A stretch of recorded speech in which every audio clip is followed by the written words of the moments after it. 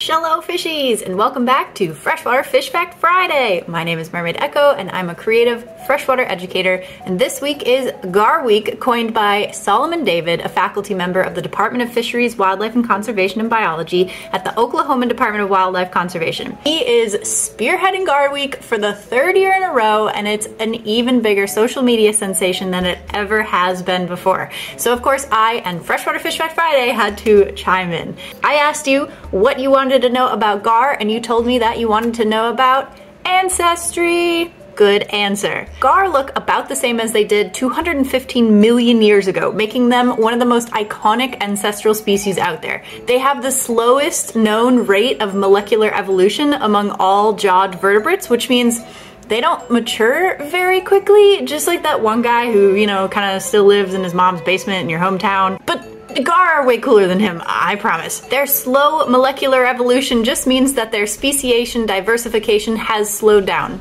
Like, they mean their bones are good the way they are, golly nabbit. It's so slow that their only closest living relative is the bowfin. I can't talk about GAR without introducing you to one of my very favorites. His name is Checkers. Well, that's what I call him anyway, and he is the tiniest GAR living at the Riemann Aquarium in Discovery World. Checkers and all GAR are from the class Actinopterygii, which includes all ray-finned fishes, and the other option of bony fish classification is Sarcopterygii, which includes lobe-finned fishes.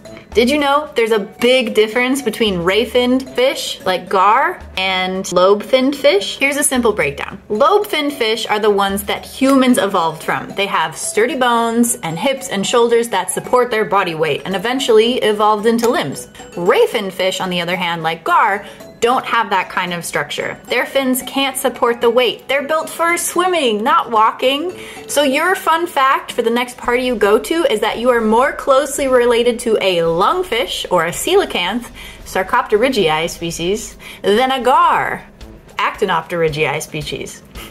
Lastly, let's talk about their scales, one of the coolest ancestral traits on GAR. They have these tough ganoid scales made from a substance called dentine, among some other things. Fun fact, dentine is the same material that makes up our teeth, kind of. Scientists believe that teeth actually evolved from ancient fish scales that once lined their mouths to help mash up food.